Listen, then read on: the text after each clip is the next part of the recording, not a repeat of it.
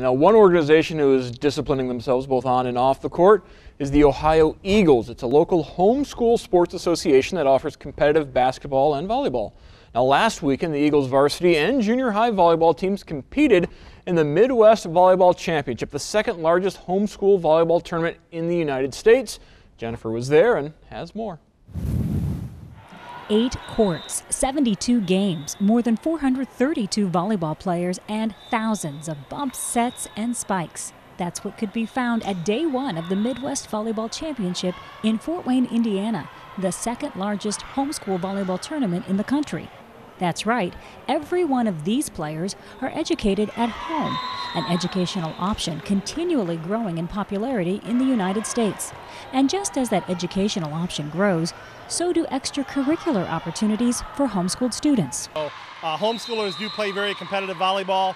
Homeschoolers as a group, we have a lot of, there are obviously a lot of Christians that homeschool. I think probably the population is a little bit higher Christian, but they're not all Christians here. These are not all Christian homeschool organizations, so we get a wide variety of girls here. That wide variety included teams from Indiana, Kentucky, Michigan, Ohio, and even as far as Wisconsin and Missouri. Friday we do pool play all day, and we structure it so that way on Saturday the more competitive teams play in one bracket and the less competitive teams play in another bracket. So what that gives us on Saturday is we usually have pretty good level of competition throughout. It's just the gold bracket would be all of your really, really highly competitive teams. But even the bronze bracket, which are teams that finished in the lower third of the day, because they're playing against all other teams that finished in the lower third, that tends to be a very competitive bracket as well. By Saturday, the host team, Fort Wayne Falcons, found both their varsity and junior varsity teams seated near the top in their respective gold divisions. Northwest Ohio was well represented too, with the Ohio Eagles, whose home court is in Harrod, Ohio.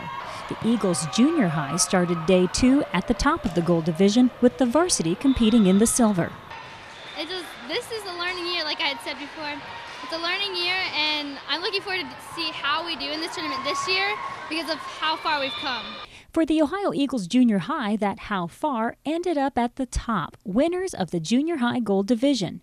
Both Fort Wayne teams finished second, but featured 3 players in the first all-tournament team. 17-year-old Kayla Rimchisel was one of them. I really appreciate the relationships that I've made through it, and I appreciate that even though it's a homeschool team, they're really skill-based, and they focus a lot on training you in good volleyball. And I appreciate that our coaches focus a lot too on character building, and so we have devotions before practice, and we pray a lot together as a team. And our coaches just really focus on, they want you to be built up as a person and as your character, not just on the volleyball court. Which brings us to the bigger picture of these homeschooled volleyball teams. They combine athletic skill, team building, character traits, and family commitment. Simon agreed to head up the Midwest Volleyball Championship because his 3 daughters play.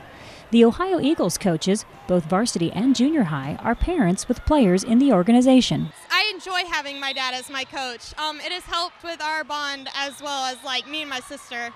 So it's been a lot of fun doing that under him. Kylie Reynolds plays with her sister Kenzie, but says every player on the team is like a sister to her, a sentiment shared by many. I just love the friendships that you build and being able to spend time with all the people and play volleyball competitively. I really enjoy, I look forward to coming to each practice because they're always so encouraging and we all connect really well. Sports is my favorite thing to do. It's the one thing I'm going to miss the most after I graduate. So it's nice to be homeschooled but still get to play. Being homeschooled, it's encouraging because then being on a competitive team, there's a higher chance that you'll be able to play in college, so I like that a lot. The 2017 Midwest Volleyball Championship planning is already underway. For more information, visit Midwest Volleyball Championship on Facebook or email fwfalcons@gmail.com.